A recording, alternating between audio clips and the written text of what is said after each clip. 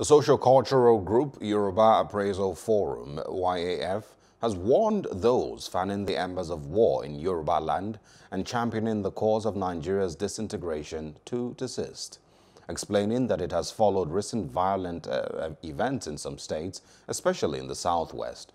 The group said it is unfazed by the unpleasant reality as it has warned about such impending violence in 2020. The forum expressed its regret over the development, blaming it on what they described as the insensitivity of both the states and the federal government.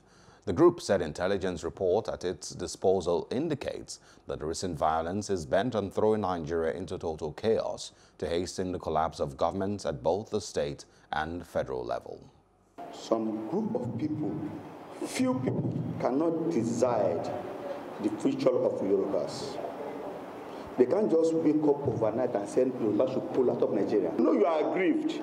Go and register your voter's card and determine whom you want to choose as your president. So I'm appealing to all these my aggrieved brothers to sit down and reason that we are giants of Africa because we are united. We don't want trouble. We are a peace-loving nation.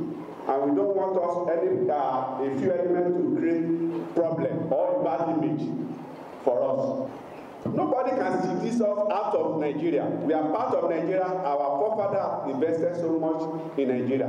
It is not now that Yoruba will be pulling out. We have said that before.